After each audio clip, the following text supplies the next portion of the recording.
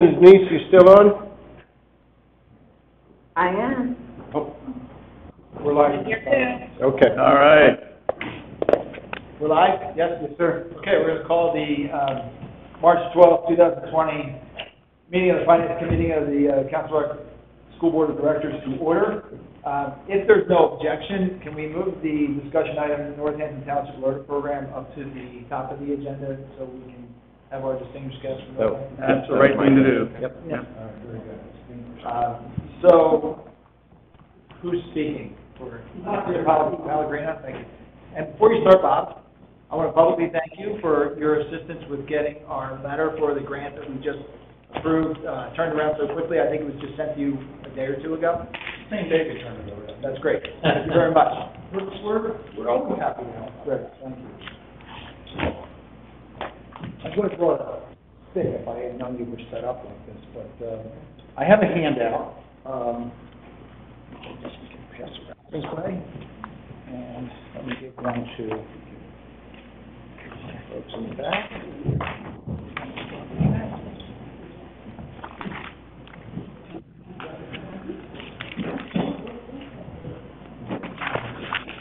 And Bob, I'm sorry, I missed a second. Before we start, since this is a new meeting, can we go around the table, please, and do introductions for those who would be listening? So, Ed, can you start with? Ed Salomon, School Board. Mike Thorwald, School Board. Bill Stone, Director of Business Administration. Matt Frederickson, IT Director. Mary McKee, School Board. Ed Tate, School Board. Cheryl Rabange, Assistant Business Administrator. Robert Fraser, Superintendent. Joe Hidalgo, School Board, and Mark Finance, School Board. And we have Mr. Bob Pellegrino from the Northampton Township Manager, and Eileen Silver, and Bill Ward is our Assistant Township Manager.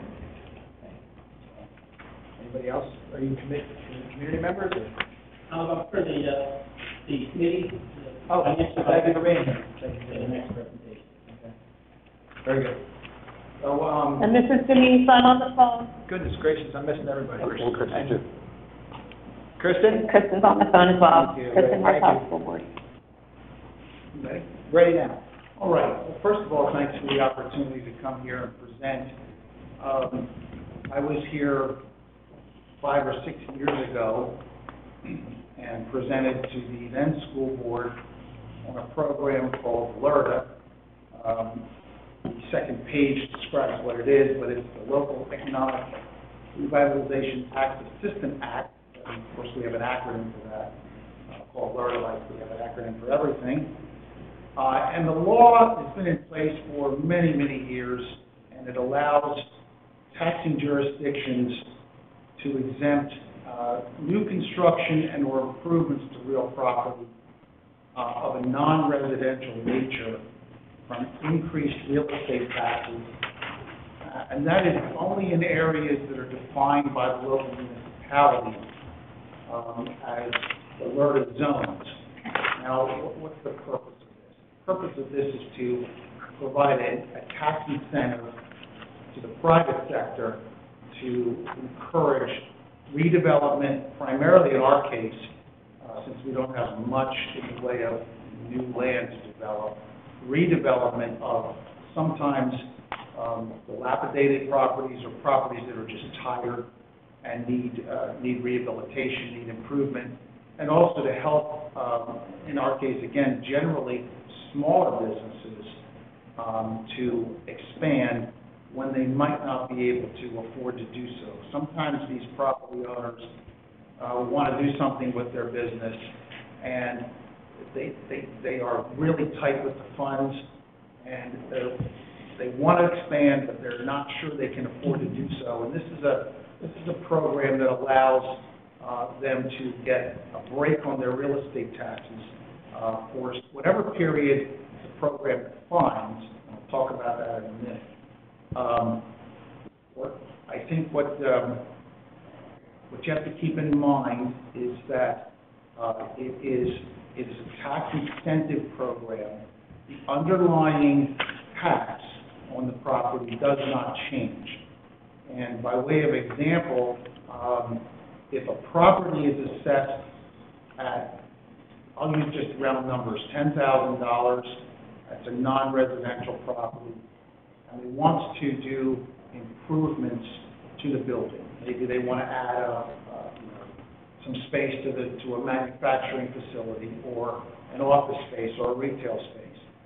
And the value of their improvements results in a $5,000 increase in their real estate tax assessment. The abatement of the tax is only on that $5,000, not on the underlying original assessment. And in our case, the law provides that the municipality, the district, the county can all agree on the term of the program up to 10 years, and can agree on the amount of the assessment or abatement for that whatever period is selected. And there are a number of LERTA programs around the county, generally in the smaller boroughs. I don't know of larger townships in the lower end that have a lot of commercial areas that have it. But in our case, we're talking about the villages of Holland and Richboro, not big areas. When you compare it to the size of Northampton Township, which is almost 27 square miles. When you look at the villages of Richboro and Holland, and the area that we're proposing, which is the industrial park and the Springville Manor properties, when you look at the value of that assessment, I don't have it in here, but I can tell you what it is. It's about 5% of our total tax base for all those properties put together.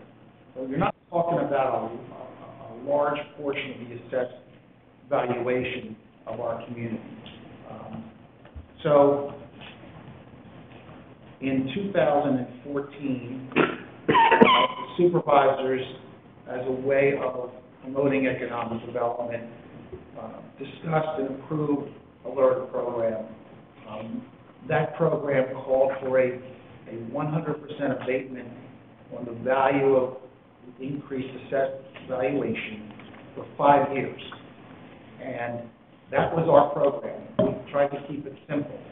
Other communities, I think Percy is one of them, has a program that's 10 years, but the abatement is 100% in the first year, 80% or 90% in the second year, 80% in the third year, and so forth and so on. We decided, in conjunction with discussion with the County Planning Commission, that it would be easier just to keep it simple, keep it to 5 years, and keep it at 100%. Now, we did that in 2014. We spent a lot of time with the school board at that time, getting the school board to understand and agree that board this was probably a good idea. And the real purpose of it is to encourage redevelopment, and you don't lose any underlying tax, revenue, but you have the opportunity to promote development that down the line may see improvement in the assessed value that you might not otherwise see. So you give a little and you get a little. The LERTA zones are described on the second page. They're on the map. It's a rather small map, which you can see there. They're fairly small areas in the township. It's the third page. And in 2014, when the board adopted the ordinance, the law required the school district and the county, if you were going to participate, to adopt resolutions that would approve the program as well. The real benefit, frankly, is you guys, the school district, because you're the biggest taxing. You tax the most of the assessment. So without your program, without your support, it doesn't have as much meaning for the property owners. So we're asking you again, we did this for the last 5 years, we're asking you again to reaffirm it, to re-adopt the resolution supporting this. Now, the township hasn't done this yet. We wanted to come here and make sure that the school board was okay with this before we went through the process. But the township will, if you agree, participate, we'll have to adopt another ordinance because our ordinance sunsetted in November. And, we have to reauthorize it. We would propose the same thing, that we would have a 5-year period, and the ordinance would sunset again in 5 years, and we'll revisit the whole program at that time.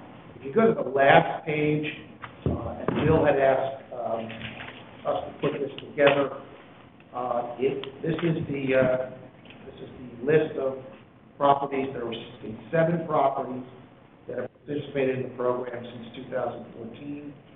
If you look at the certificate of occupancy dates, those are the dates that the assessment begins. Applicants apply within 60 days of getting their building permit, and once they receive their certificate of occupancy, that's the start date for the abatement, and then 5 years from that date is when they start to pay the full value of the increased assessment from the improvement. So you can see, I think there's, I think there's 1, 2, 3, 5 properties that will start to pay taxes this year. Campus closed as of February 6th, and the others, you can see the dates there. This also shows, based on your current millage, the abatement value. It's in the far right column. You can see that the largest project, Campus Close, was $1.4 million. Using the valuation and applying the common level ratio from the Bucks County Board of Assessment, which right now is 11%, and that ratio is something that's calculated by the county, which essentially says the assessed value of a property is 11% of what they believe the market value is. So these are based on the construction costs. Bill and I confirmed that there was no data available yet on the actual assessment for the county, but these are probably outside values based on the construction costs that we have in our office. So just wanted to qualify that. And the numbers to the right are the value of the abatements. So you can see in the 5-year period, it was $41,000 a year, $200,000 over the 5-year period. So that is pretty much a sum of the program at a high level. I can try and answer any questions if you have detailed questions. Or, any questions from the board? I do. Please. I think the logic is really clear. I'm interested, though, particularly in the Spring Mill Manor property. What's in the offing there? Well, it goes back to 2014. We had been in conversation with them about possibly building a small hotel on that property. And in order to incent the DePaul family to do that, we included them in the LERTA zone. Yeah. They did a study back then, and the study came back and said a hotel might be borderline successful, profitable. So Mr. DePaul at the time said he didn't want to make the investment. We don't know if that's changed, so we're proposing to leave it in and see if we can restart that whole discussion with them. And what's the status of the golf course? The golf course is a tax exempt property, township owns it. And it's going to continue as a golf course for the foreseeable future? Yes, we own and we operate the golf course just like it was operated prior to the purchase. Yeah, that's what I thought. Good, okay. Are you talking about Spring Mill? No, are you talking about Spring Mill or our golf course? I'm talking about Spring Mill. Right. Oh, okay.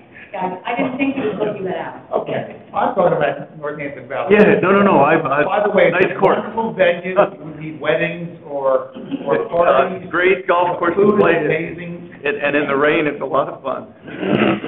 Spring Mill Golf Course, My apologies. Spring Mill No. Golf Course will remain open. It is a private course. The Paul family continues to own it. What you see on the front 32 acres is a townhome development that is under construction, 175 units there. The golf course itself has a conservation easement on it. Oh, Can never be developed for housing or anything else. got So it. it's either going to be operated as a golf course, a private course, or it's going to be open space, or it's going to go fallow. Sounds good. Thank you. Dr. Thorough?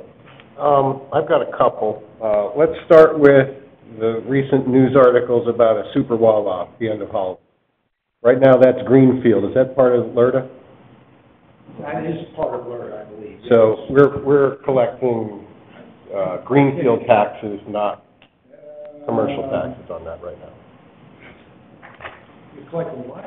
It's an empty field, so the tax rate on that's effectively zero. Right, well, there's a house on it. Sure, Other than but- that, I think, I can't tell from this map, but I believe that is in the LERTA zone. Okay. It is. It is. I can blow that. So, I mean, that's proposed. I saw in the, Well, there's also, there's two opportunities for development on that parcel. One is the Super Wawa. That property has been zoned C2 commercial Mhm.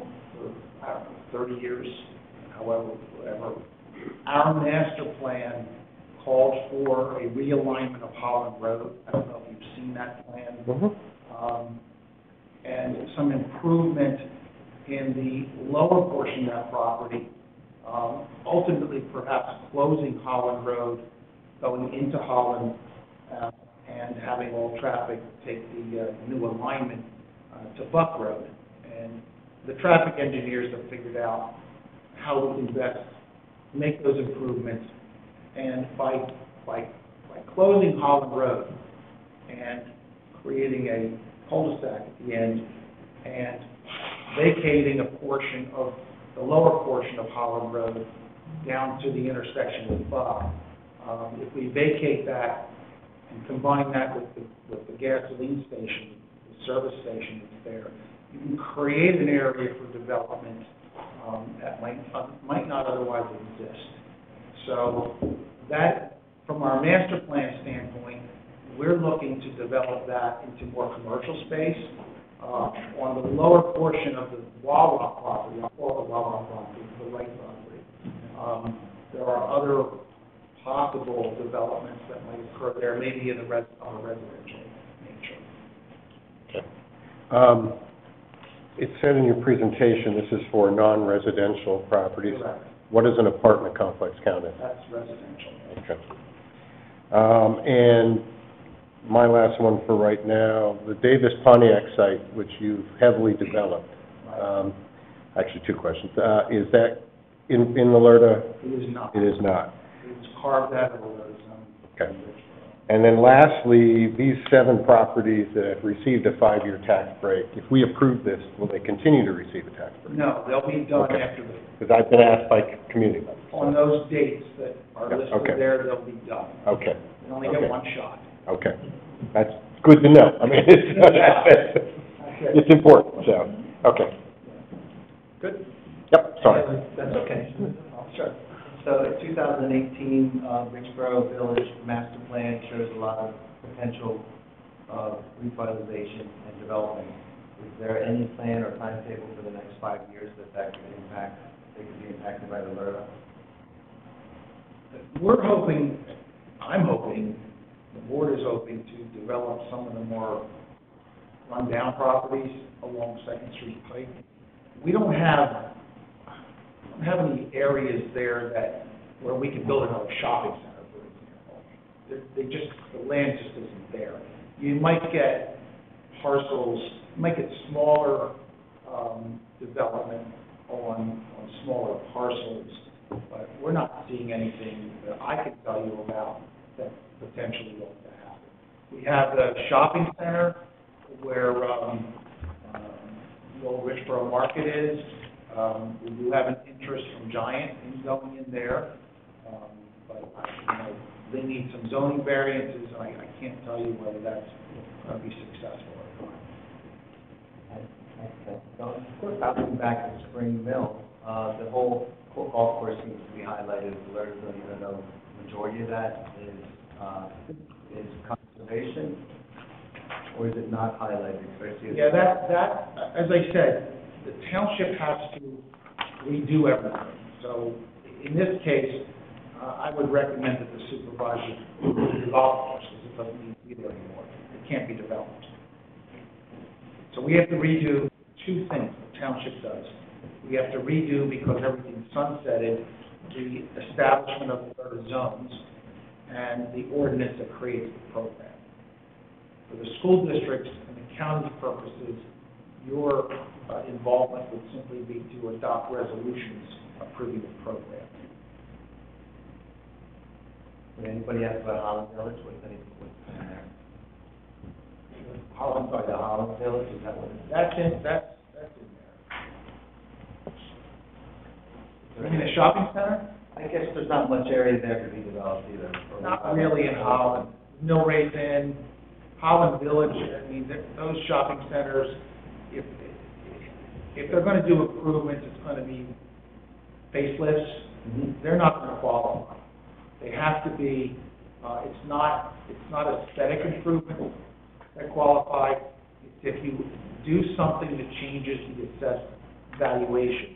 The county assessor's office has to come down and reassess because a building permit triggered that action, then they would be eligible for the program. But if they're doing interior renovations, they're replacing their air conditioning systems, painting, that's not gonna qualify. So it's not gonna trigger, the type of building permit that the county assessors would cause the county assessor to come down and reassess. The last question would be, if you take multiple properties, and they would ask for a variance, I guess, to combine them, knock them down, and could do major construction on multiple smaller, That could, run-down properties. sure, that could happen. These are all unknowns. That could happen. Okay. I don't know where that would happen. There's only one area I can think of, and that would be on Second Street Pike, right below the Wawa. There's some properties there. Some of them have already been fixed up. There's maybe two properties, I think, that could be combined down there. Is the middle school property included? It's Roman? Yeah.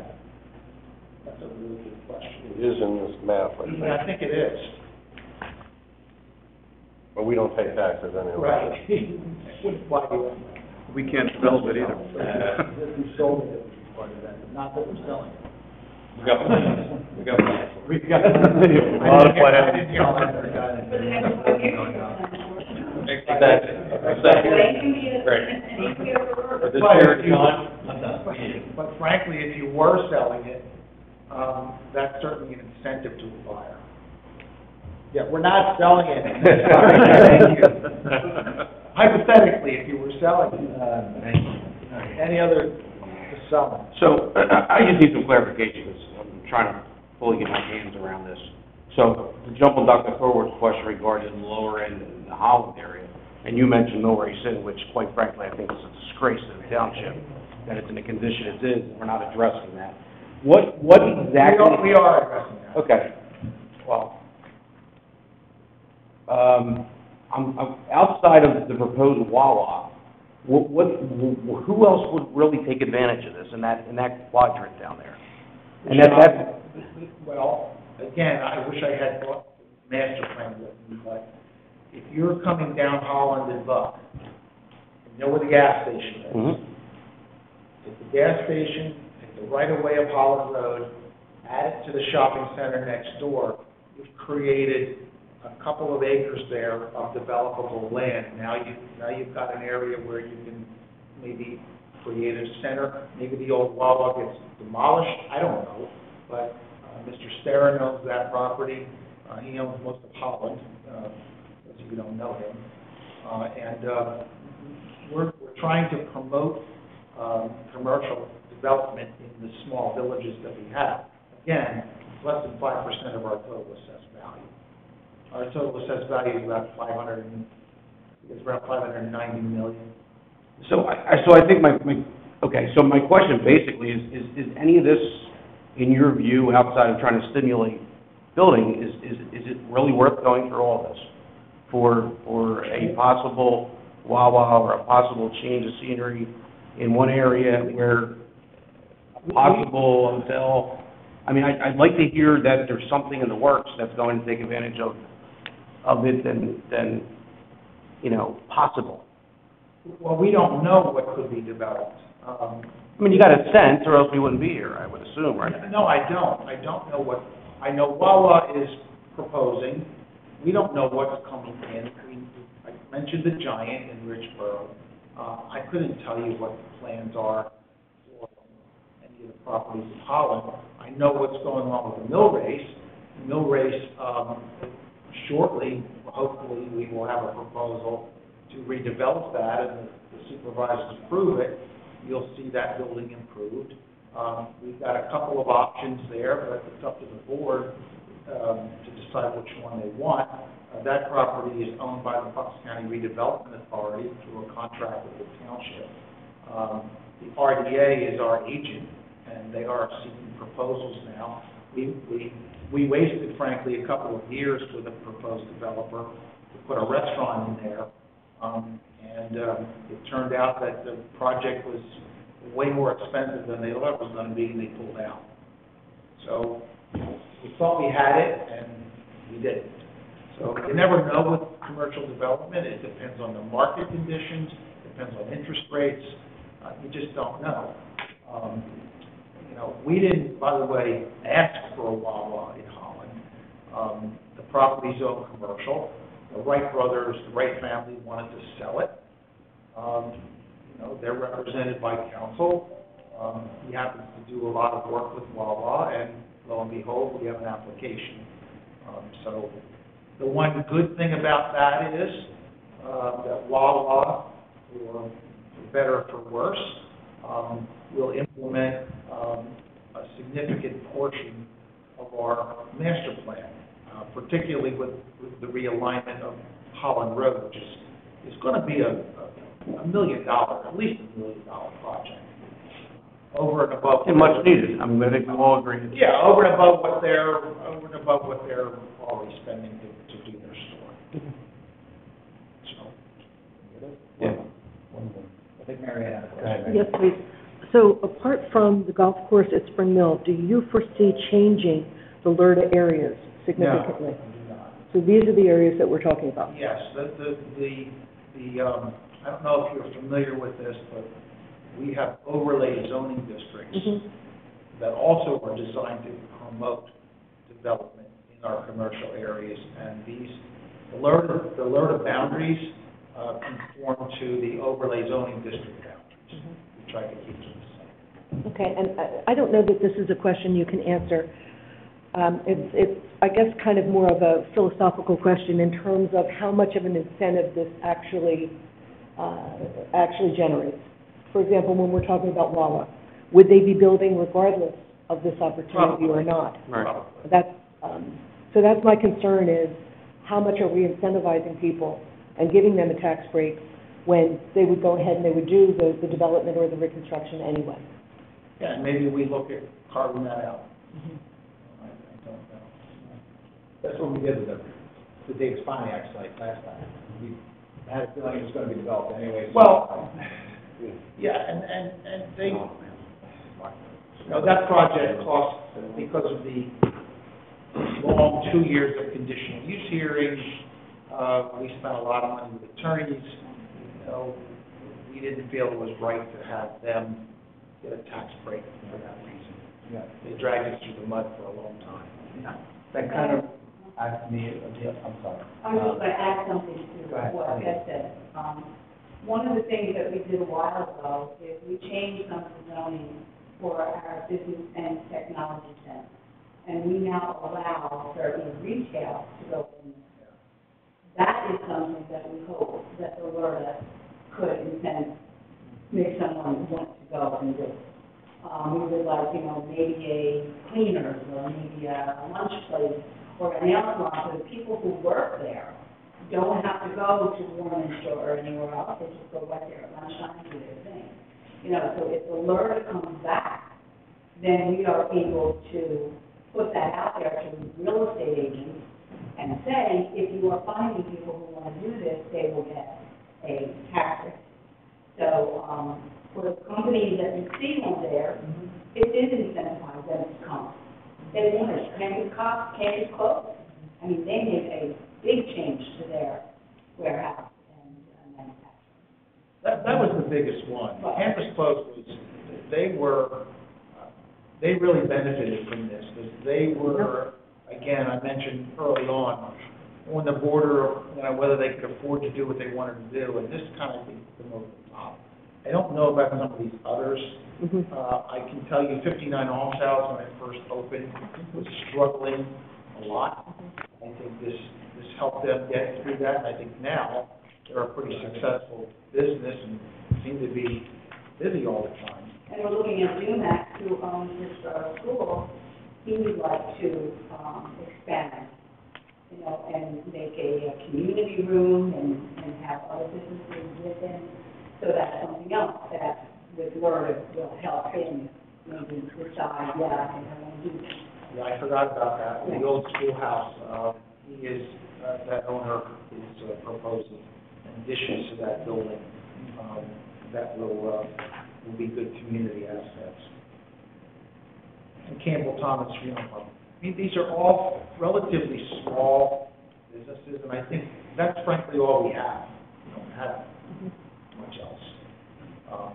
We don't have the nice 20% non-residential tax base that Newtown has, but that's as a result of their joint zoning that put all the commercial in Newtown Township and all the quarries in Wrightstown and all the open space in Upper Makefield, and that's the advantage of that jointure.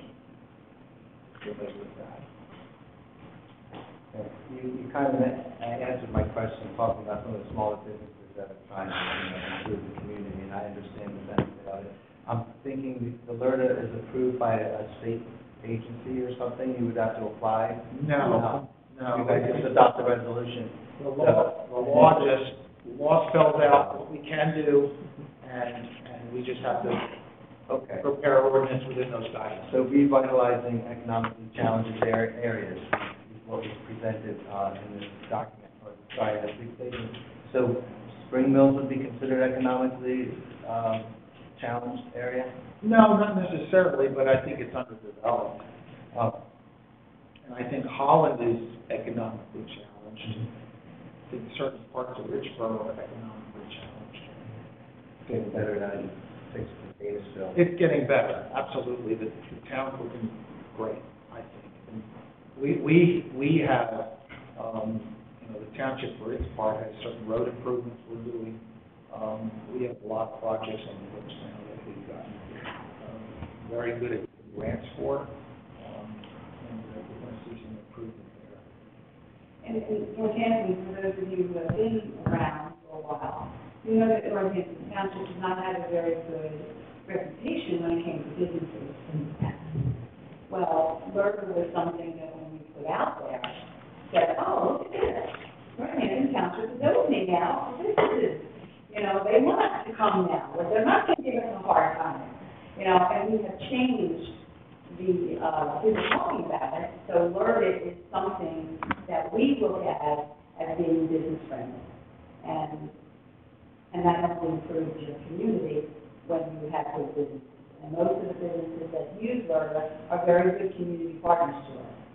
And so that's another thing, they got the LRTA, so we go and they're just very good community. Boy Scouts, Girl Scouts, all the other different community organizations know they can go to these businesses and they will help them out. So, I hope we do find that, this is something worthwhile and, that you talk about it and approve, that you will go along with us. And, Robert, you said that, doesn't everybody have to agree for us to have it, or can we do it ourselves? We can do it on our own, but we are such a small. I know, like, tax bill. I thought they had to have, everybody had to agree. No, it's such a, we're such a, in the county, But, small okay. portion of town. Okay. So I can, it doesn't probably make much sense for the school yeah, district. the school district. So I want to make sure that Ms. Marcel and Ms. Brooks have an opportunity to ask any questions. So Kristen, do you have any questions? I don't, but there have been a lot of really great ones, but I don't have any at this time. Okay, thank you. Denise, do you have anything? No, I want to thank my board colleagues for asking many of the questions that I had. Thank you very much. Okay. I've got a couple. Well, first of all, generally with Second Street Pike, and I don't think it's off topic, but it might be, but you were township manager in Newtown during the Sycamore Street project, right? At least during the part of the Sycamore Street So, project, yeah. is there any discussion to do something like that with Second Street Pike? Because Sycamore was a mess, right? It was 45 miles an hour, it was always full of potholes. When I first looked at that plan, when I was in the planning commission for Newtown Township, I thought, no way you're gonna have on-street parking in Sycamore Street. And every time I drive down Second Street Pike, I think, why can't we have something like that here? We've talked about on-street parking. With the roundabout, I'm not so sure we can get as much in there as we wanted, but I can tell you that as we build that project, the traffic patterns will change. The traffic engineers are telling me they want to have a center left turn lane up to the roundabout, and then probably Where's the roundabout going again? Fossilton and Second Street. Okay.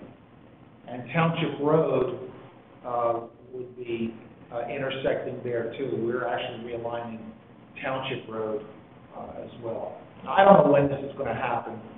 It's all grant dependent, you know, it's development dependent, but, you know, it's on our master plan. Sycamore Street's a success, I would say. Completely. Yeah, yeah. Okay. Yeah. So, in relation to LERTA and these expansions, if you know, how many additional employees were brought on because of these improvements? I know Campus Close hired people. I couldn't tell you how many.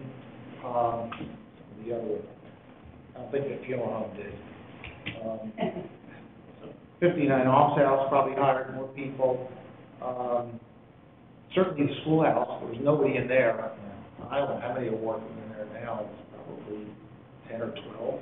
It's 10 or 12, and there's two, police, people in there, you know, so we have, from the state rep's office, there's 4 people working there now, and upstairs, for the software company, there's 8 people. Right, and he wants to, Keith Dumack, who owns that building, wants to put a sizable addition on that, out back and on the sides.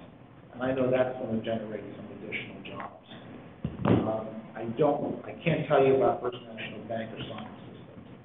Sonic Systems is in the industrial or business commons, and I think they probably, I won't speculate, but I'm guessing they probably did pick up some jobs there too. But that earned income tax is valuable, right? Absolutely. For those additional. No people, question. Even if we're abating some tax for a period of time, we don't abate the earned income tax, right? We do not abate the earned income tax. Is the county on board, as far as you know? Okay. The County Planning Commission, I can tell you, having served 10 years on the County Planning Commission, wholeheartedly supports LERTA programs. And they have throughout the county. They don't even question the request for a resolution. I know when we did ours, the county just approved it. I didn't even have to go to a meeting. The executive director of the Planning Commission took it to the commissioners, and they just approved it. As I said, there are half a dozen communities in the county that have LERTA programs. Generally in the boroughs, because they're denser, they're generally older, they're a little bit more in need of attention.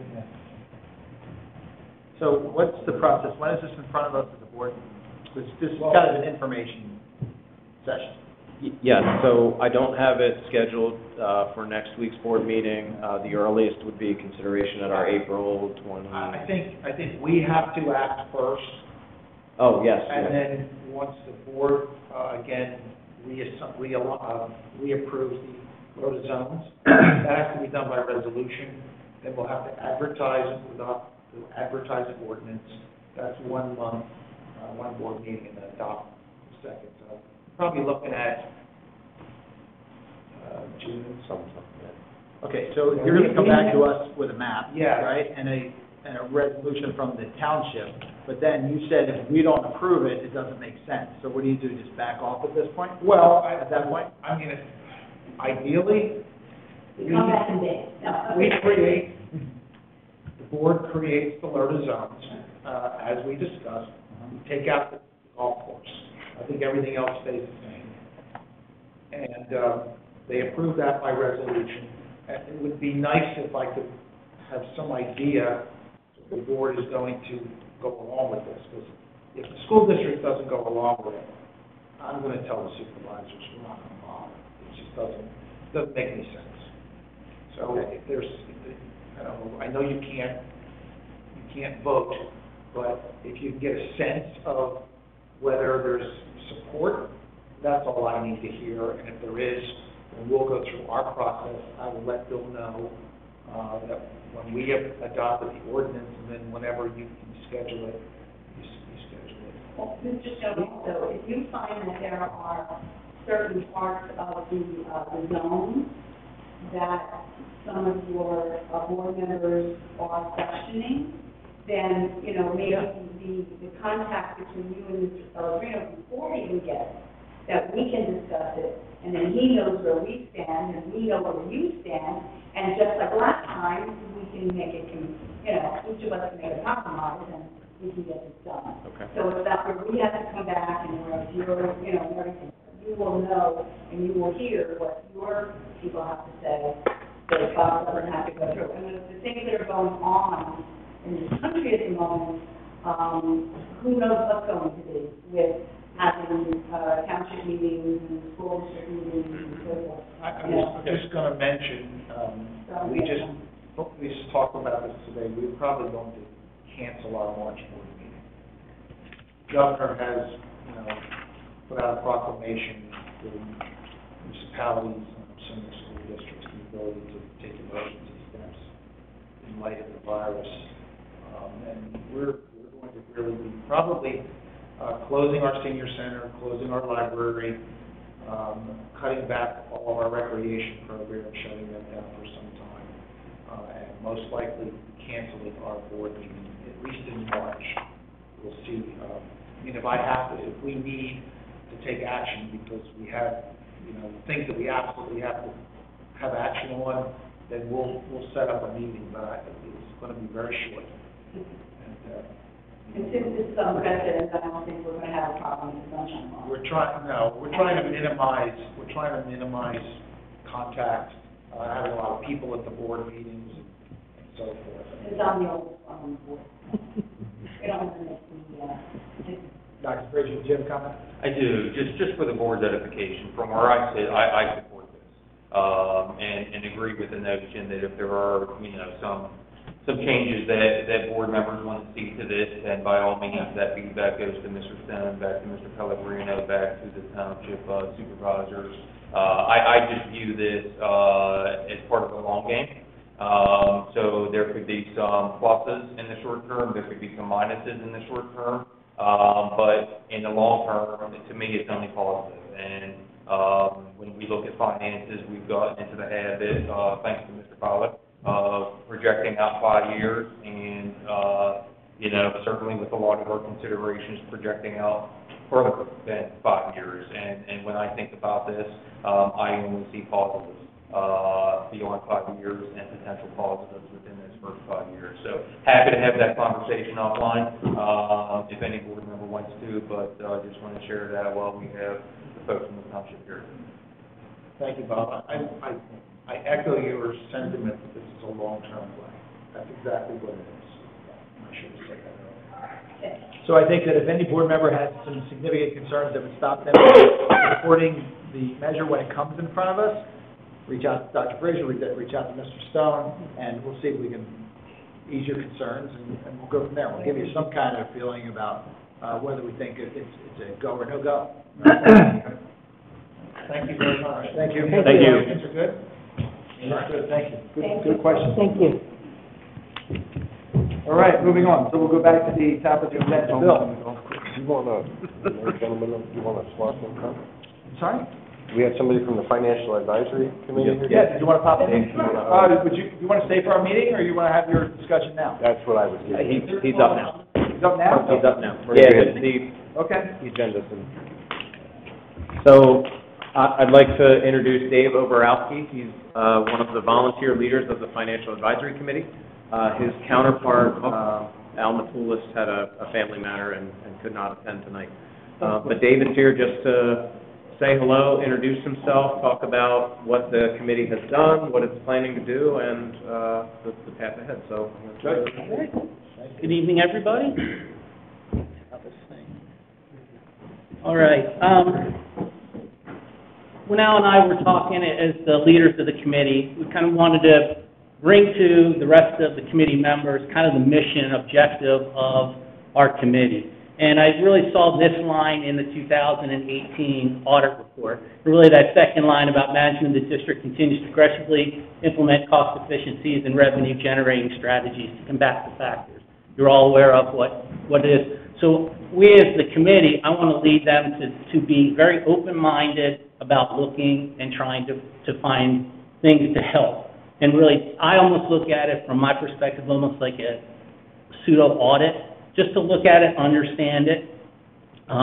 We've got a great group of people, diverse group of people in there. It's a group of 11, business owners, lawyer, bank, credit union. I'm the CEO, sales executive, auditor. So it's a great mix of backgrounds to help us on this committee. And then what we've had 3 meetings to date, November, January, and February. Bill has been great to give us an education about school district finances. So it was very good. He has provided us a ton of information. I know obviously with the virus, already sitting on the side here going, well, we'll start these committee meetings, we can do them offline. Bill has provided enough information for us to do that via phone calls and everything. We had another meeting scheduled for March 30th, but understanding we're not going to be in the building, already, plotting out the next steps. But the committee will continue moving forward. All right. So our plan is to break the group of 11 down into 3 subgroups. And what we did is we put out a poll to the group in preparation for the meeting on March 30th to kind of look at potentially the salary benefits, pension, insurance side of things, investments, debt financing, and then the tax revenue side. So we asked everybody, obviously based on their background, pick 1, 2, 3, what you'd like to do. Al was working on pulling the voting together.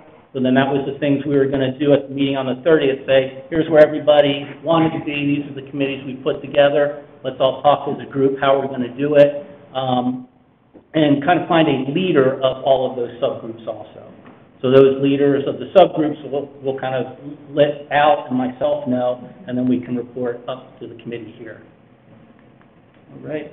So Al and I are stressing to those subgroups, they are going to need to meet, work.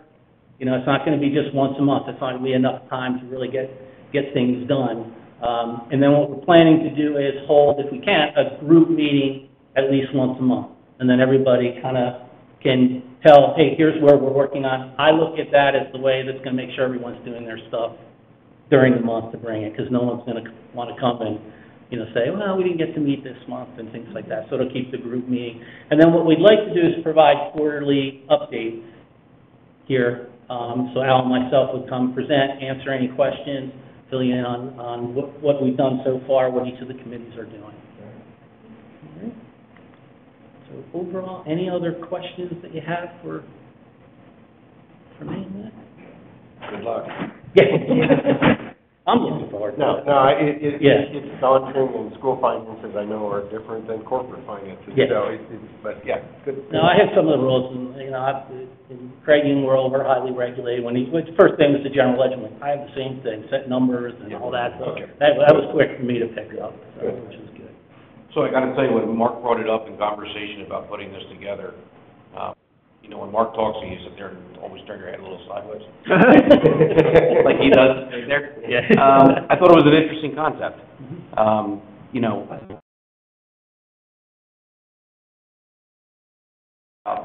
how to get things, and how to do things, and how to make things efficient. Putting this together was a concept that no other school district has tried, right? And I think it's interesting, and I think it's going to pay dividends. If nothing else, it's going to educate the community another layer. Yes. And I think that's important in today's world where social media rumors and innuendo runs amok, and a lot of it are wrong. I applaud everybody for doing it, because that work is right in line with what we do, once, twice, and email starting at 6 o'clock in the morning. So it's a great layer to have, another tool in the toolbox. So thank you for doing it. Really appreciate it. I'll just say thanks for volunteering and coming out and doing this. You can tell that related to the whole group. I will. Kind of like some school board training and you're getting there. So I just appreciate you taking the time to volunteer. The only thing I'd offer is, you know, in addition to thanking you for doing this, is I think I said this at the outset, that I don't expect any big wins. I think that would be unreasonable. If you do, that's terrific, that's a bonus. If you all produce a set of small, you know, steps forward, that'll be terrific and worth the effort, and it'll also tell us that we're doing most everything right. So that's my point. I don't expect any big wins, but whatever you can produce will be very valuable. Alan and I discussed it, and I said, you know what, it will be a success if we come back and say everything is working really well. You know, they're doing everything, they're managing the finances to the best of their abilities, this is the best we can do as a school district, and I think that's fine to come back and say that. Good. You know, good. That's my take on it. Yes, it's not going to stop us, and I want to stress to the group, they need to be very open-minded on this. You know, we need to really take a look at it. So, you know, Al and I really are pushing that there is participation in those meetings and in subgroups. That's really what I want to push, because I just, you know, feeling, you know, just the summer comes up and also, you know, obviously it's summertime, but, you know, we need to keep moving on this and, you know, kind of set things. We talked to Bill about potentially having group meetings here if we can use the space, you know, things like that. I want to roll up, does anybody else have, you know, office space? I'd be more than willing to use my boardroom where I'm at to hold meetings. I can do that. You know, I've already talked to my board, and they're all for it. So it's just things like that, just so that we can all get together, have that screen up there, you know, and get the group dialogue going when this virus is all over with. Yeah. Marva. Anybody else? Well, I just, too, want to say thank you. I'm so giddy with excitement, I can't believe it. I hope you can... Now we're looking at it. Just checking. So I love the focus, because even working with, in the finance committee, we get distracted from other things. You know, we have facilities that comes up, viruses that come up, student issues that come up. So just be able to have that laser focus with a group of people is really great. The subcommittee is a great idea, and the multiple meetings every month, I think, is fabulous. So I really appreciate the commitment. I'll say, though, it'd be great if you came back to us and said, everything's great, but don't be afraid to start up. Yes. Please don't, No. because we've already done that, and we're doing things that other districts don't do, like having an outside investment consultant that's making us a lot more money every year, and protecting the board. So please don't be afraid to start up. Thank you. Okay. Yeah, that too. That too. Yes. And I don't think anybody on this board would have any problem with you using whatever facilities we have available. So, Just not in the next couple of days. Wait for it, yeah. Yeah, we also don't want to, we're coordinating, like, we may meet the nights you have the meetings here, because we know you're here, we know Bill's here. Yeah. You know, we already killed Bill coming in at, 7:30 on Monday, so he wasn't. Yeah, when he rolled that out, we all like, that's gotta be a typo, right? He's like, no, that's when they. No, we were just testing him. All right, this level of commitment? Yes, exactly. All right, are we ready to move on? Thank you. Great job, thank you. Thank you.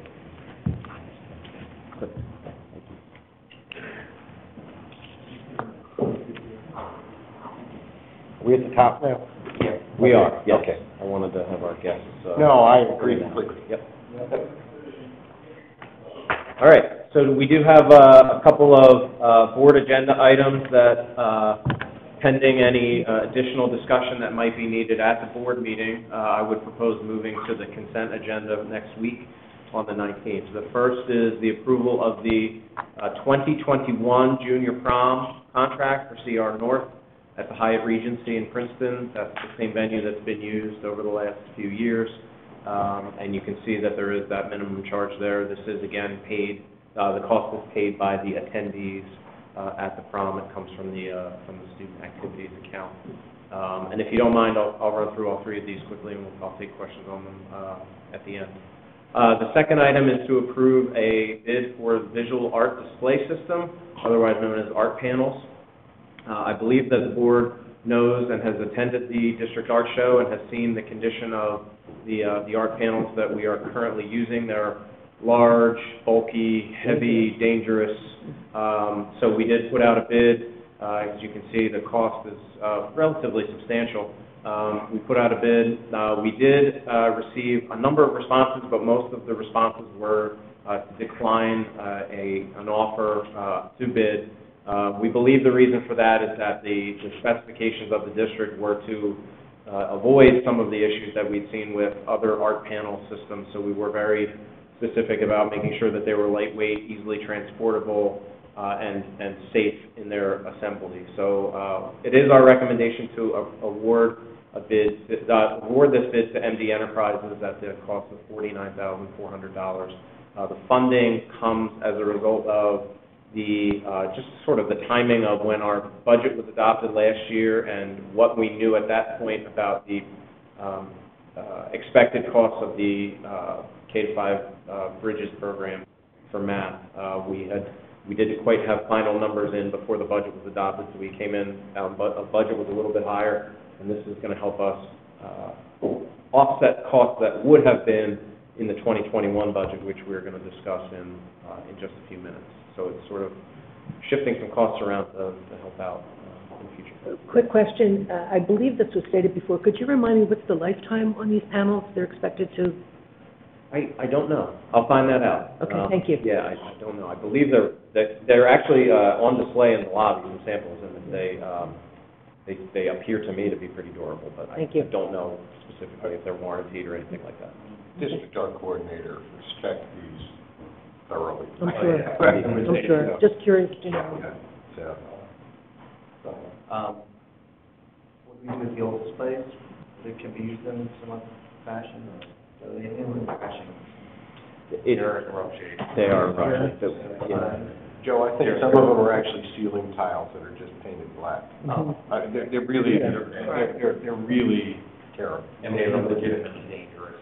Yeah. Okay. Try to maneuver instead of. Any other questions from the board? Our public has a question. Back to the first one, the reason I came tonight was for the junior prom budget. I'm the treasurer of class of 2020, and have been for a few years now. And I personally had a lot of issues with that proposed item at the top. We reached out to our administrators, and we were told we aren't in a position to find a new venue or even to investigate other options. Is there a reason that we might not be able to investigate other options? And afterwards, I do want to go into why I did have the issues. So I don't know for certain. I can speak to Mr. Griesbaum. I would presume that it's just a matter of for an event the size of a prom, it's often difficult to book a venue. You do need a pretty long runway. But I was, this is the first I'm hearing of some concerns. I'd be happy to chat with you offline after the meeting or. I go through them as well here. It is up for vote next week, right? I think it's fine, yeah. Okay. Can you just say your name and where you're from? Yeah, my name is Luke Costello. I'm from Newtown, New York. So this proposed contract is a little bit better than what I faced as a junior. I'm a senior now. Last year, we had a minimum requirement of $66 at 400 people. We only had 300 students attend. Our school has 400 people. A little less than 400 in my grade. Not all of whom are actually willing to go to a prom. So we're looking at a ballpark number 300. That's including some students from outside schools. Our advisor, Ms. Steve Van Kreska, actually as the junior class advisor now, is facing the exact same contract that we had last year. We talked to, I think her name was Carrie, the event manager over at Princeton, about maybe lowering that minimum requirement. So we lowered it from 400 to 350, and increased the per dollar amount from 66 to 67. That'll bring it to a total of 23,450. We added a sales tax, as we regard, last year we regarded sales tax, the district did not give out the information for tax exemptions, that increased it by 6.25% in New Jersey, and added a mandatory gratuity in the contract worth $31,250. If you divide that by the 300 students who attended, worth $104 per person before we have any entertainment or any added things. Added cost, the female might purchase a dress, the guy would rent a top. We're getting prom bouquets that are upwards of $50, as well as a limo to the venue as it's 30 minutes away and ends between 10:30 and 11 o'clock at night. And all juniors have junior driver's license and are able to drive after 11 p.m. For this contract, I'm not sure if any students were consulted. I know that as a student body and as a student representative, specifically the class director, I wasn't consulted and I had lots of issues with it last year. The last part of the contract that I was concerned about is there's a clause that we need to provide our security. Typically that comes in the range of a police officer. When you get one police officer, a second one comes and we have to pay for it. Counter up north, 300 students having a fun night, I'm not sure. I mean, you guys, in my opinion, it's not needed. They haven't done anything there in quite a few years. And if there have been any issues with behaviors, administrators have dealt with it. I don't think any students who face criminal issues related to underage drinking or anything like that. So they really haven't served any purpose for us. The last part is we had to pay for the fire marshal last year because Princeton High doesn't allow smoke or fog machines to set off the fire alarm. They had to turn off the fire alarms and have the fire department literally standing there for us to use CO2 cannons, which are the standard at any event like this. So at the meeting next week, I would encourage you guys to reconsider this contract, perhaps not go with the contract, and consult students in either finding a new contract with this venue or investigating other venues. I'm happy to do that with Mr. Griesbaum, prior to the meeting. Well, I don't want to, from my standpoint, I don't want to set any unrealistic expectations. It feels really close to be making changes. Oh, it's for next year, okay. Disregard.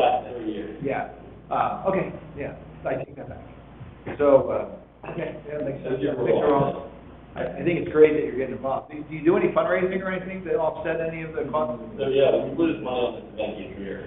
We charge $100 the first 3 days and $110 the second 2 days of ticket sales, for me at 105. We have at least $10 in entertainment per person. We spend it $35 or $4,000 extra with one entertainment package for this prom last year. So that $35,000 to $4,000 package came out of our budget that we fundraised and worked hard for, and directly affects students who are looking to go to our Disney trip. All the money that we raise really ends up going to our Disney trip. And when we spend $4,000 to pay for DJ at a venue that, in my opinion, is far overpriced and doesn't fit our school population at 300 students attending, that directly cuts out students who might get financial support for Disney. Senior prom is a $45,000 package before entertainment. We're looking at $50,000 for 300 students. So I'm happy to talk about that as well. Don't we have a venue in the district that can hold 300 kids? Youth, That's the first thing that comes to my mind. Hughes, how about Spring Hill? Can't Spring Hill hold 300? Really think winery. There's lots of places. How about Northampton Country Club? There's tons of places that these, I mean, this is more expensive than any wedding that I've ever heard of. $45,000 for the personal tea room in Philadelphia, plus $5,000. You're going that, I mean, from my perspective, I'm getting students to come $125 a ticket. I'm gonna add $50 to that ticket, maybe it's about $45,000 just for food and the venue. So I'm gonna add a pretty hefty DJ package just to make it worth it for the students. So that's really, kids want food music, decent food, and have fun. So they're not concerned about the venue, as long as it's close and it's clean and it's nice. They don't see it till they get there. That, They don't see it till they get there. And I can count on two hands the amount of students from the senior prom last year. Juniors went to senior prom. Nobody in my grade knows this. I've been next week, we're going next week, hopefully, to taste and, get a menu for Crystal Tea Room. I'll be one of the last people who knows what Crystal Tea Room looks like before I walk in on the occasion. what is the gratuity for the mentors? What is that? 25%. Is that for, who are the mentors? Say, go to the, who are the mentors? The advisors. Dave Deal is our advisor. There's So are these employees of the district?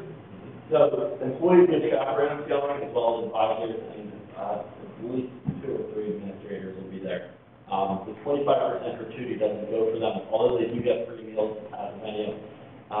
They're renting a tuxedo to go to the venue as well. The chaperones dressed up. 25% gratuity. Crystal Tea Room, we have plated meals coming out at Princeton High at the buffet. So it goes to the server. There's also Okay, because the servers, not the staff of the district, okay. One question to Mr. Stowe. Yes. And then we'll move on. Why are we even involved with this? I'm serious, why? So why don't we do it on?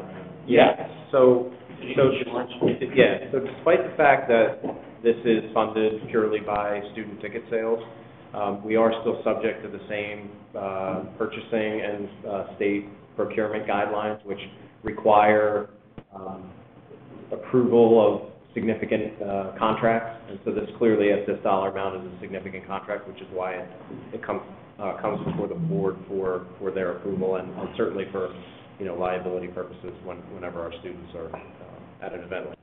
It's prudent to have the school board approve. So. I will end with a comment. My prom was in the gymnasium, so and I'll stop there. So, Well, probably about the best prom in the country is held in the gymnasium in Pennsbury. Yep. So, Good book, by the way. okay. Wonderland.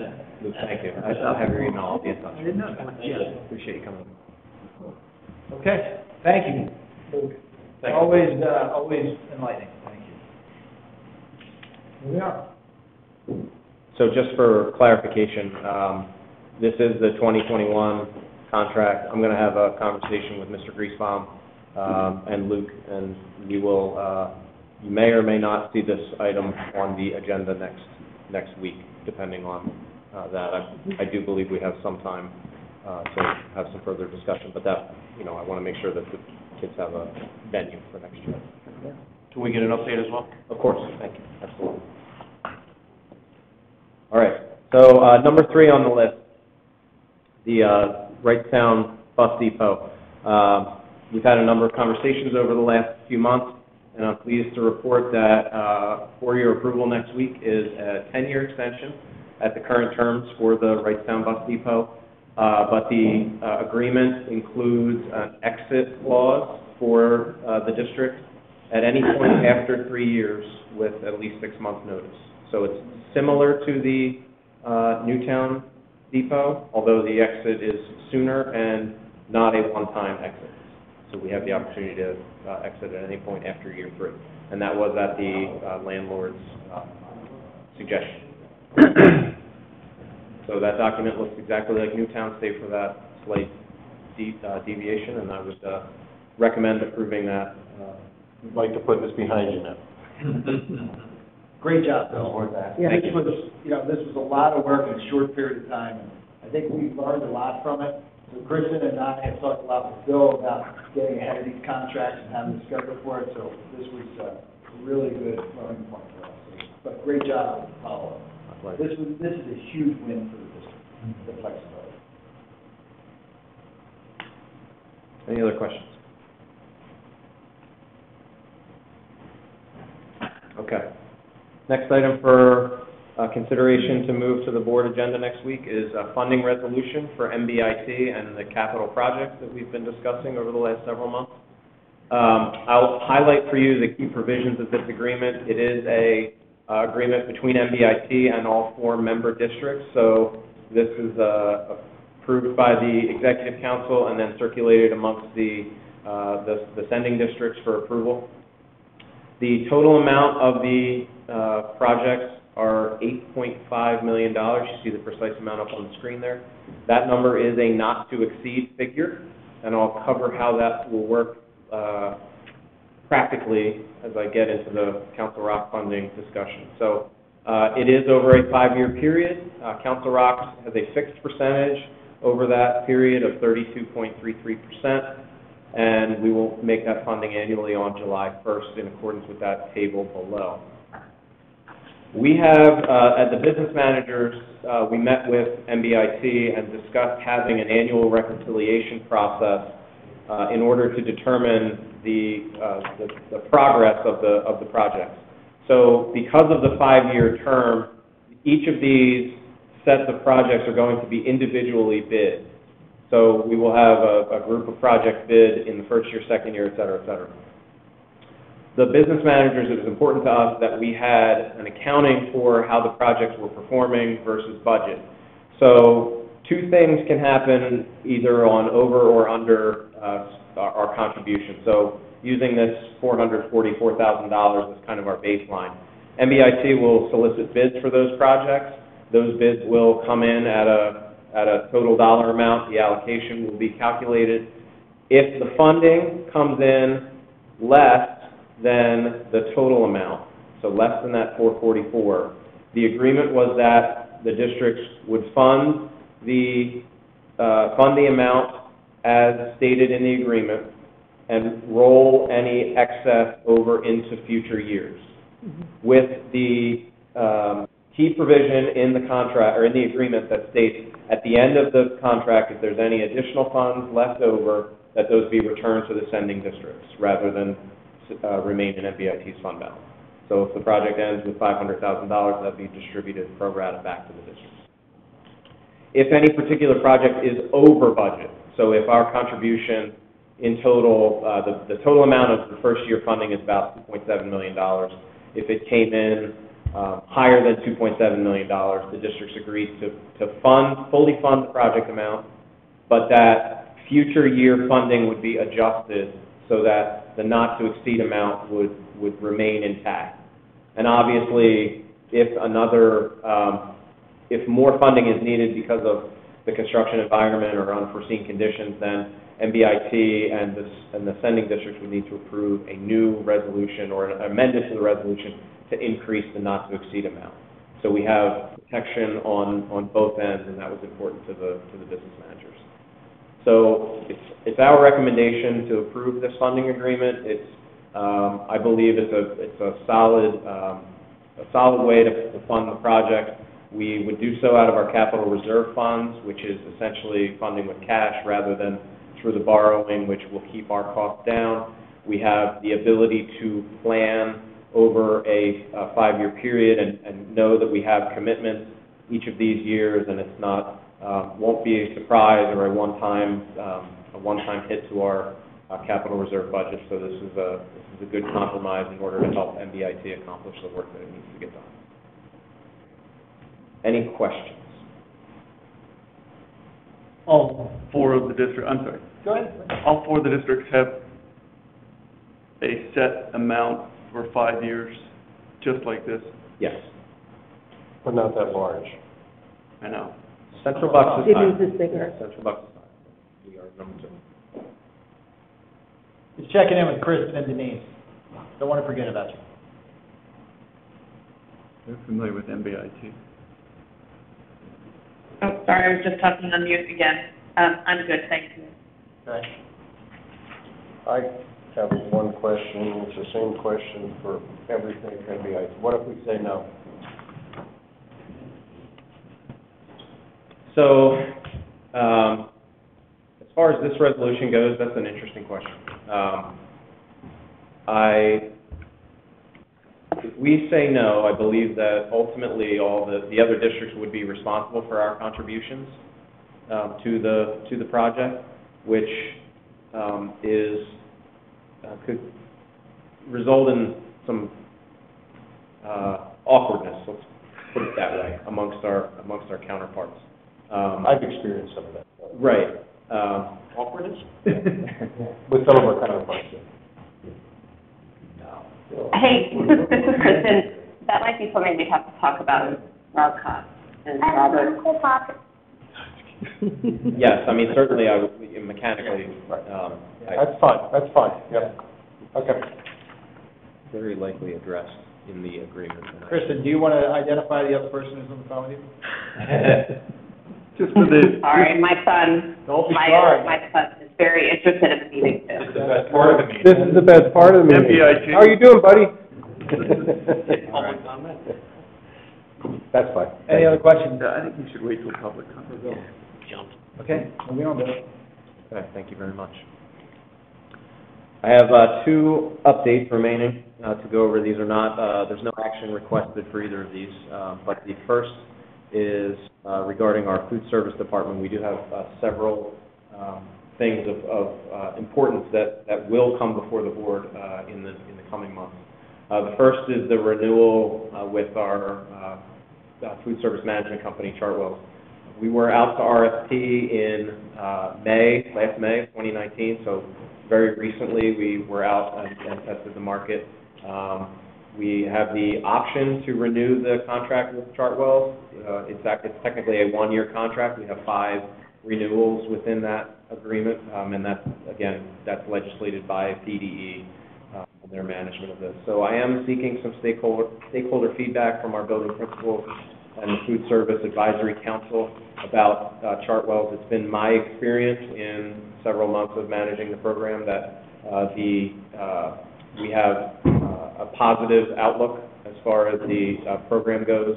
I don't have any reason to believe that Chartwells is not worthy of a renewal.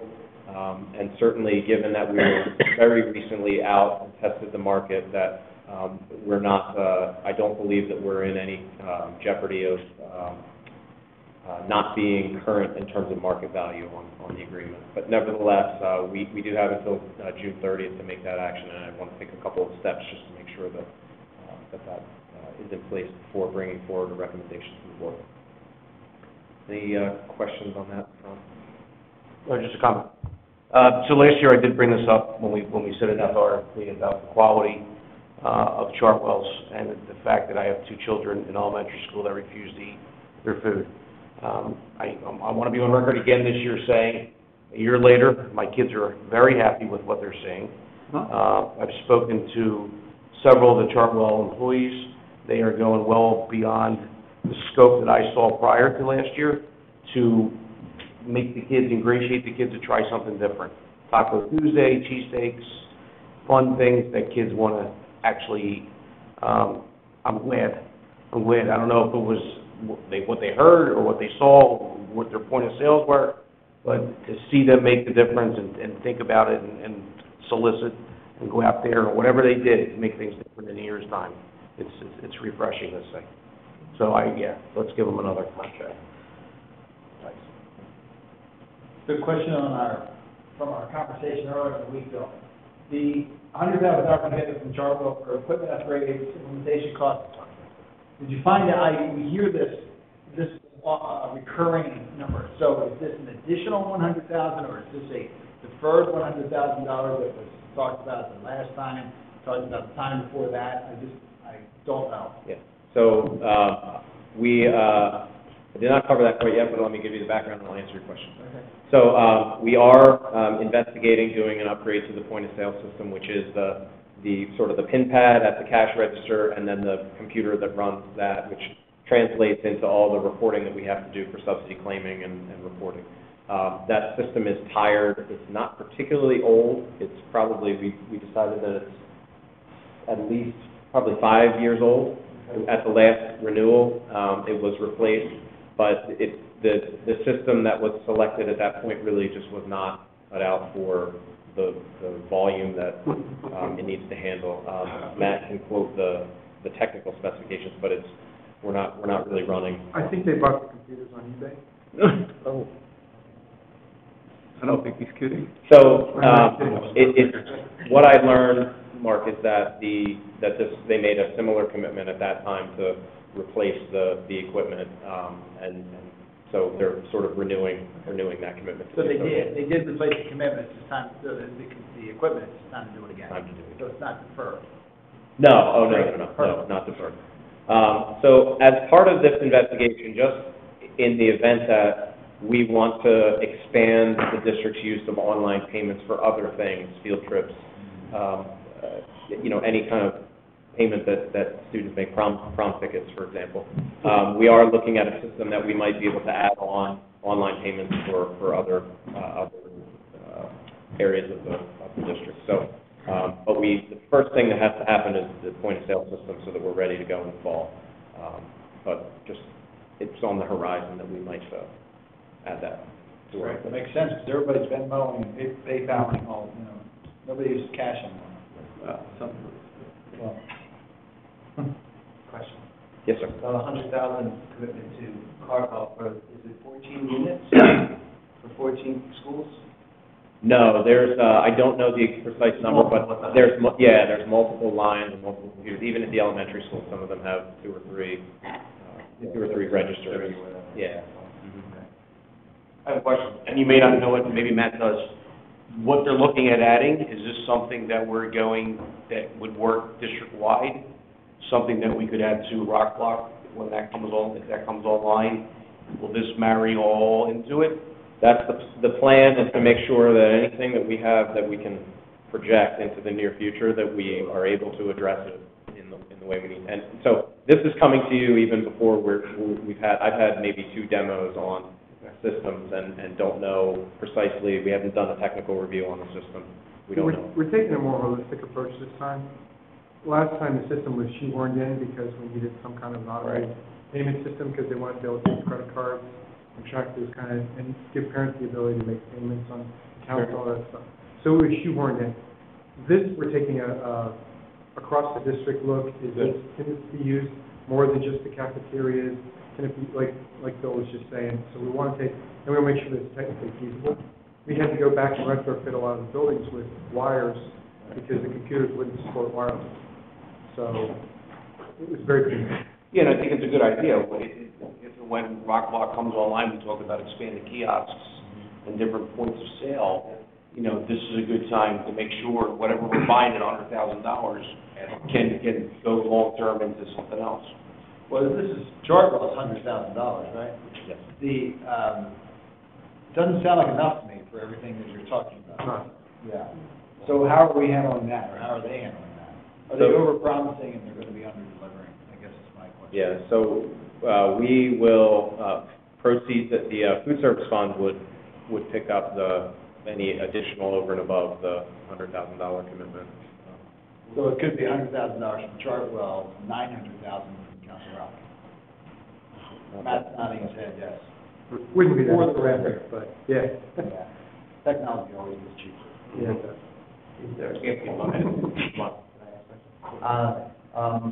So is there an invoice to get that $100,000 number, or is there some kind of estimates that you guys put together and share with us? And the implementation costs that you guys can break down?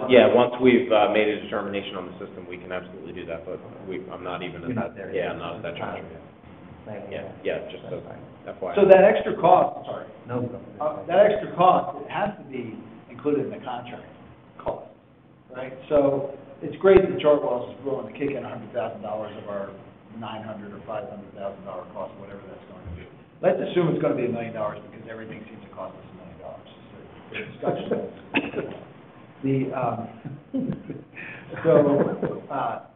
Shouldn't that be part of the contract cost when we calculate it? Because if we're committing to it, if Chartwell's committing $100,000, we're going to make them commit to the $100,000, which means we're committing to the balance. So when we see the final contract, can't we just have that as an addendum item that? I think it's timely that we're doing the contract renewal with this, just to make sure that everybody's responsibilities are clearly defined. Yeah. I think that's what Joe was asking. Yeah. too. Yes. What, the other option No, we're, you did a better job. yeah, the other option we're trying to leave on the table is if we do buy a robust system that we can use outside of the food services, we want to make sure that we own the system. Yeah. That if we decide that Chartwell's moves on, we can continue to keep the same system. We don't have to replace it with something else and go through this exercise again. Yeah, I just wanted to know the total cost. Mhm. Yeah, that all makes sense. Okay, that's all. All right. Anyone else? All right, moving on. Yes, quickly, the last item there, we are, every 3 years, the district is required by PD regulations to review its wellness policy. So we are in our year 3, so we will be, the Food Service Advisory Council will review the wellness policy. We'll seek feedback from the health and PE teachers, and any other folks, and have any updates that may be necessary to our wellness policy for you, and before June 30th. Okay. All right. You ready to move on? Yeah. All right, so I'm presenting tonight the first draft of the 2021 budget, and also I'm going to go over the state federal budget proposals, and this is the season when they release their information. So I have a number of slides to go through just to kind of give you a sense of where we are starting the budget process this year. So just at a kind of a high level, right, if we think about the budget in total, I think three things come to mind here. So number one, we're making some significant investments in student wellness, and Dr. Frazier has certainly spoken about this at length with our strategic plan, but the budget does include an additional 3 elementary school counselors, 2 of which are going to be funded by a state grant. So we are very fortunate that the cost of those are already secured and in place to fund 2 of those 3 counselors, and if I'm correct, that means we will be at 1 counselor for each elementary school building. With these three. With these, Yeah. yes. So that's significant. The second item, as you'll see in a slide or two, the cost of our contractual obligations for salary and benefits is equal to what we're estimating in terms of local revenue. So what we have to pay our staff members, the largest percentage of our budget, is equal to what we can raise locally, and that, again, that's the most controllable factor in our revenue budget, is what we can bring in locally through the real estate tax rate. So that's going to be an important thing to keep in the back of your mind, that what we're committed to on the expense side really takes up what we are able to raise in terms of revenue. So that leads into the third point, which is that there are proposed investments in other areas of our budget where if we intend to invest in those new areas, we're going to need to prioritize things out of the budget in order to be able to accommodate them within the constraints that we have. So I've noted 2 items on there.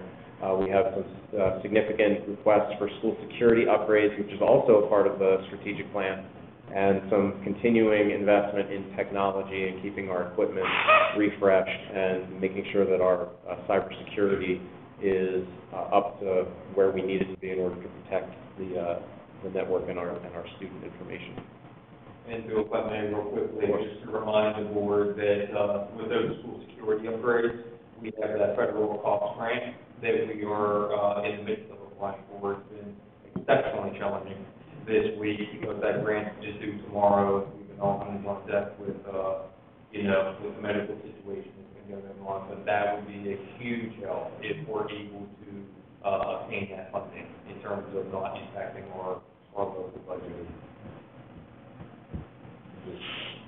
Thank you, Dr. Frazier.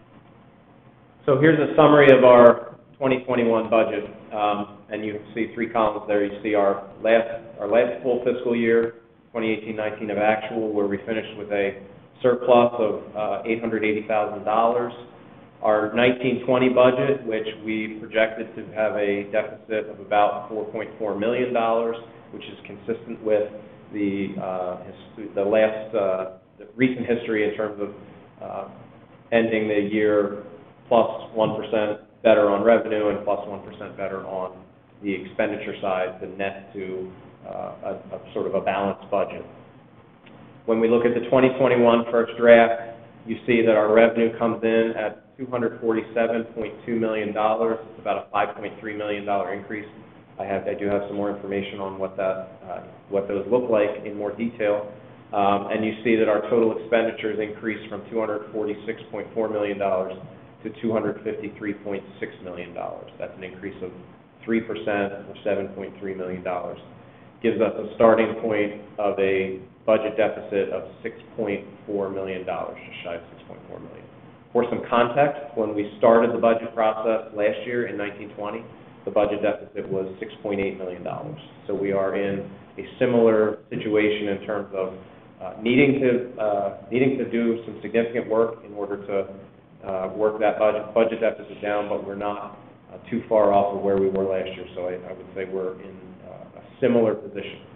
I will continue to stress that it's my belief that the best case scenario for the district is to work that budget deficit as close to a balanced budget as possible in order to be able to avoid any sort of change in the local revenue landscape or significant unexpected expenditures, because if those do change midstream, that makes it very difficult to adjust in the next year's budget. And so I do have concerns about making that deficit as trim as possible. And I know that we are, as an administration, committed to doing that. Well, how are you handling, what's the discussion with the economic situation? So we've had a lot of discussions about everything's been optimistic and everything's been running great. $191 million, a good portion of that is earned income tax, yes? And we could be looking at a devastating EIT number this time next year. Right. So thank you for mentioning that, because this was put together before, I think the day or two before the Fed cut interest rates by 0.5 point. So I am concerned about the number that I have in for interest revenue it's not up on the screen here. I flipped it. Revenue side, you'll see some of my figures are actually decreases, just to sort of match up with the trend that I'm seeing over a couple of years. You see some pluses, you see some minuses, but it is what I'll call a cautiously optimistic. I don't have significant increases. I'm basing it on what I'm seeing historically, but it's not conservative to the point where I've decreased any revenue other than some minor adjustments in a few lines. The major assumption is the real estate tax rate, which is assumed in this budget at 3.1%, which is the Act 1 index plus the exceptions. So I can certainly put into our financial planning model what does this budget look like if there is the additional 0.5 point rate cut, which I heard about yesterday or today. That comes down, that could have an impact on the economy. Coronavirus is clearly having an impact on the economy. Yeah, I think we have to look at worst case scenario and what contingencies are for that. So we've been operating at best case scenario for some time. And hopefully we're not living at worst case scenario this time next year, but I think we have to have contingencies for that. Since we have the planning, the modeling software to do it, it's at least worth a cabinet discussion. What if, God forbid, this is where we are? Right. And I think that reiterates the point of that deficit. If we get caught in a year where EIT starts to drop and our expenses we don't have any contract negotiations for the 2021 budget. All our contracts are in place for that year, so our costs are pretty well known and pretty well established. So we could have some risk.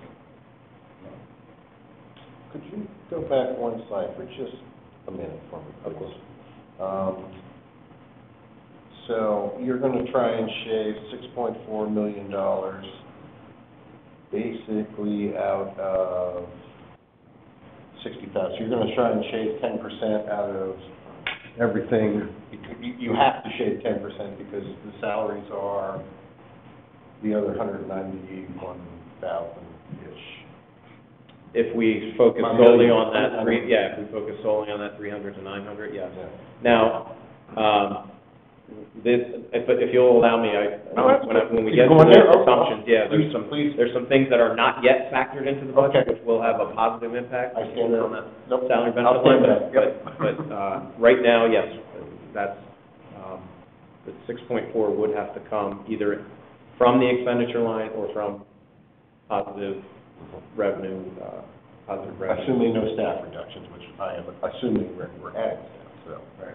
And Dr. Furter, you see that 60 million is really only about a $3 million increase. I shouldn't say only.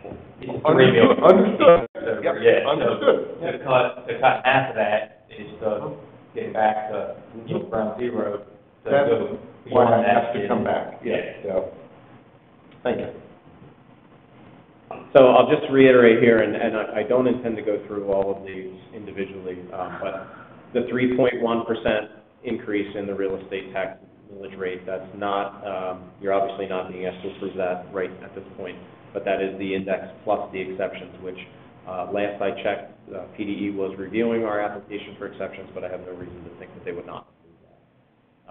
And we will talk a little bit about some of these changes in state revenue as we go into the state budget proposals, but that's primarily the increase due to our debt service subsidy, which had not been adjusted to reflect some of the new borrowings that had come on for our new bonds, and also the additional security grant for the two counselors, and the increase in Social Security and PSERS reimbursement attributable to our staffing costs. So these are the proposals that Governor Wolf put forward in his budget address in early February. You'll see that our what we are estimated to receive for this current fiscal year is in this middle column, and what has been proposed in 2021 is in the far left column. Differences totaling $165,000. These are, again, proposals made by the governor. They are based on preliminary data, and there's always political uncertainty with respect to the state budget, so it's prudent to take a conservative approach with these budget line items and not assume the increases that are proposed by the governor, even though at this point all indications are that increases will be likely. It's still not probably not prudent until they actually approve it to increase those line items significantly. Other funding items of note, the transportation line item has been flat funded at the state level, which ostensibly is a funding cut for school districts because our costs are increasing for transportation. They don't make adjustments as they are supposed to make for the cost index, which is the factor of how much money to allocate to us. So we are not keeping pace with our transportation. As our costs go up, the funding is staying flat, and it's really that delta between the two is growing. The state has not resolved the PlanCom moratorium, so for Council Rock, with about $100 million of projects in the pipeline, that's 8 cents per dollar, so that is $8 million of potential reimbursement that, over the life of the bonds, obviously, that is not coming our way until they come to resolution on the PlanCom program. We are still, of course, applying as though the program exists in the event that they retroactively put it back in place, but that would significantly assist our efforts to offset those costs. Interestingly, the state decreased the total amount of the school safety grants, and it was at $60 million. They decreased it by $45 million, which was very odd. And all indications are that the reaction from the legislature was, why is this happening? There's no way this is going to fly. All indications are that would come back. That's not going to affect our funding for the school counselors. That's been approved. So this would be the funding that we use it's on a much smaller scale, probably I would say about $60,000 a year. But nevertheless, this is an unusual move. And then at the federal level, there were increases in all of our title accounts proposed. Now, whether that comes to fruition is to be seen, but that was the first time in a couple of years that we've seen funding increases rather than funding cuts. So that was an interesting development. A couple of policy recommendations that could have financial implications, and again, at this point, there's no indication that any of these recommendations have any steam. The first one, the charter reform legislation, we are recommending that the board adopt a resolution at the meeting next week in support of charter school tuition reform, as it would have a positive impact on the district. That is, of the 5 items up there, that has the potential for action this year. There's a number of policy recommendations within that item about whether or not the charter schools can advertise on KYW and say that it's free tuition. There's a number of different ways to try to control the funding increases, but again, that's all has to be determined through legislation. Universal free full-day kindergarten, there was no funding allocated to that recommendation, which would be a significant cost here in Council Rock and likely impossible from a space perspective. They did propose hardship waivers for districts that could not accommodate that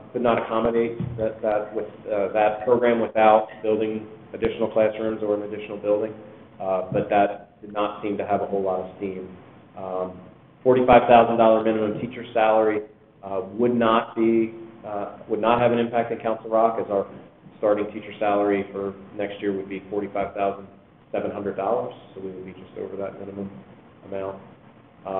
Minimum wage, we don't have any employees that are paid minimum wage, but some of our contracted vendors do, so that could potentially have cost implications if it's approved for our custodial contract and for food service. And the lead and asbestos remediation is most likely reserved just for the Philadelphia School District. The last item on the screen there is just something of an FYI at this point. The Every Student Succeeds Act was adopted in 2017? It's a federal statute. It replaced the No Child Left Behind legislation, and one component of that legislation was that school districts were to report funding by school, and that at some point the Department of Education will be releasing that data to the public, and will be doing so on a per-school basis. So at some point in the spring, and I intentionally put it in quotes because that's the best information we have from PD at this point, is that it will be sometime in the spring of 2020. The data will be released to the public, and it will show a comparison of all the schools and a per-pupil expense per school based on the data that we provided in our last year's financial report. So I bring it to your attention because what it is going to show, because we are in the position of having teachers in buildings on different points of the salary scale, and we have buildings that are newer and more energy efficient versus some that are older and less energy efficient, some that do not have cooling costs in those cooling months. We have one principal at every elementary building, and when you take that numerator and divide it by a smaller number of students, the cost per pupil is going to be higher. So I don't know what the denominator is going to be, what data point they will use for the number of students, but I can probably get pretty close, and I'm going to do an analysis on why we may have some discrepancies between elementary buildings and our 2 middle schools and our 2 high schools, because what the potential exists for data comparison. Why is the spending higher or lower at school A versus school B? And we need to be prepared to answer those questions. And there's reasonable reason. It's not that we are intentionally spending less at a particular school because we don't like it or what have you. There's reasons behind it. So. And it's not in school, the vast majority. Oh, absolutely. Yeah. The smaller schools, you see a higher cost per pupil just because there's economies. So the board would just need to be aware of that. We're going to get asked. Yeah, we're going to get asked. And this whole, spring thing, this is no different than what we've dealt with in the past around the kind of, just like, student test scores accountability, they typically give us a week's notice, at most, before it goes live, sometimes only a couple days. So, Bill, of course, will keep you abreast of this, and, we'll be sure to let you know when it is live. Okay. Just a couple of quick items on the expenditure side to Dr. Thorwood's question here. So you see up there our contractual salary increases for each of the three groups. And again, that's just the salary portion of that budget. So the administrative group, $152,000, the professional staff, $2.1 million, and the support staff, $696,000. Two other items of note. The PSERS rate, as you well know, is increasing by about 0.2 points. That translates into $2.3 million on all of our salaries, inclusive of those salary increases. And healthcare continues to perform quite well. We are projecting a 1% increase in our claim costs. Our higher employee share through our negotiated contracts. Those two items are actually contributing to a decrease in healthcare of about $1.3 million. And when I first saw this number, I was a little alarmed. I thought that was unusual to see a decrease. But I also will be coming to the board with a recommendation on the medical fund balance, because there is, because of having a couple of good years of fund balance, we have accrued some additional funds in that account, which give me the comfort that although that is a decrease helping to offset the salary benefit increases, that we do have sufficient cushion to be able to absorb any unexpected high claimants or cost overruns that we can't project at this point, because we are self-funded and it's not just a straight premium share. On the 300 to 900 objects, again, this is what I did is I looked at the largest pluses and minuses on the 300s to 900s. So again, this is everything else outside of salaries and benefits.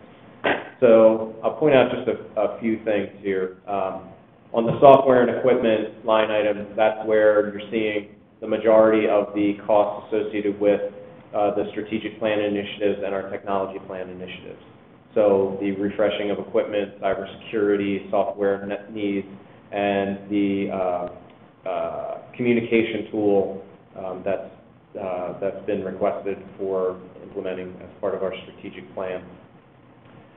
We discussed at the beginning of the budget process the staffing contingency. Again, this is in lieu of budgeting for additional staff members that are unknown. So in this increase here for professional staff, prior budgets would have included an additional 2 or 3 staff members at the professional level to cover enrollment increases. The support staff could have included an additional 8 or 2. In lieu of increasing those numbers of FTEs, we've taken the approach of just including a small contingency there that, if not used, would return to fund balance, just as it would if we budgeted for 2 additional employees that were not needed at the time of the school year. The food service fund transfer, this is also, we've taken in the last several years an annual transfer out of the general fund to food service to fund the students who are at the high schools on free and reduced lunch.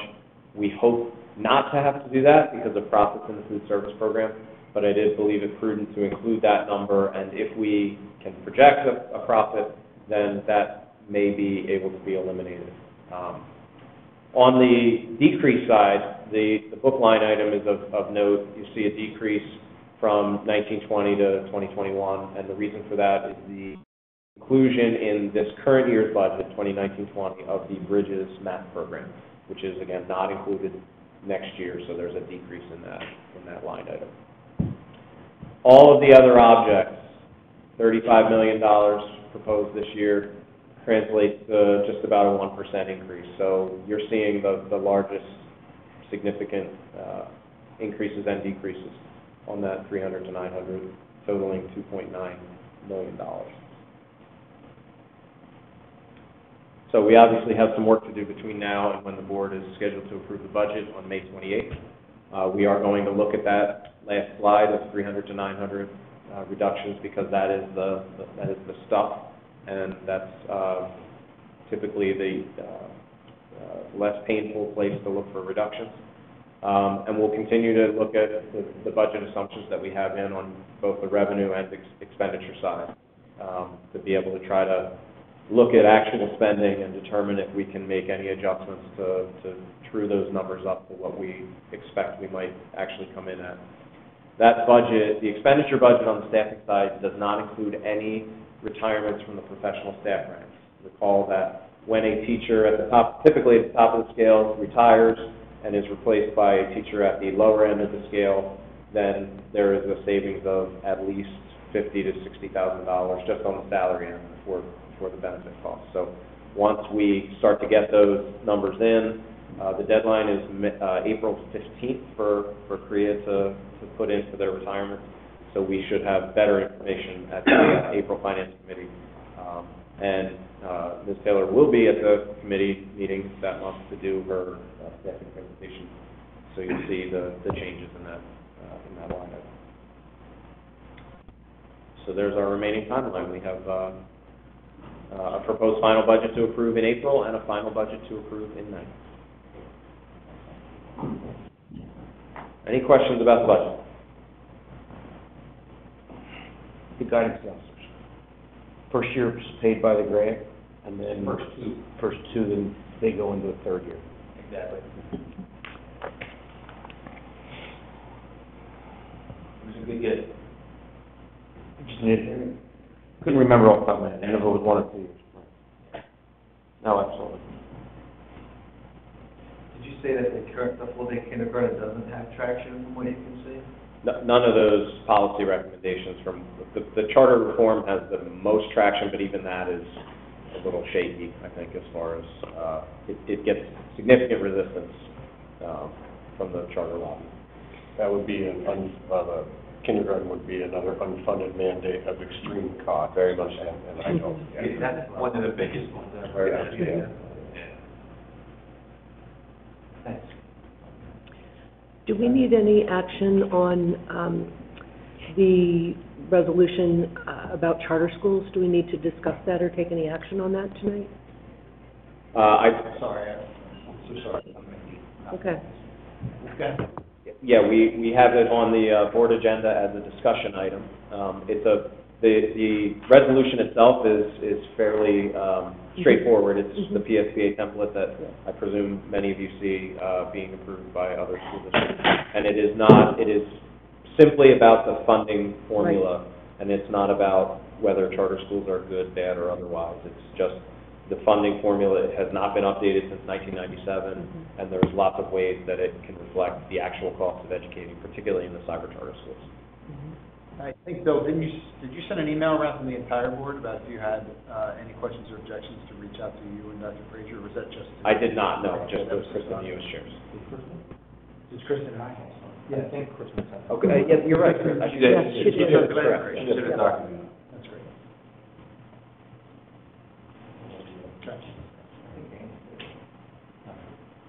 Any other questions? Okay. Anything else? Okay, no public, no other questions? Hearing nothing else, meeting adjourned. Thank you. Thank you.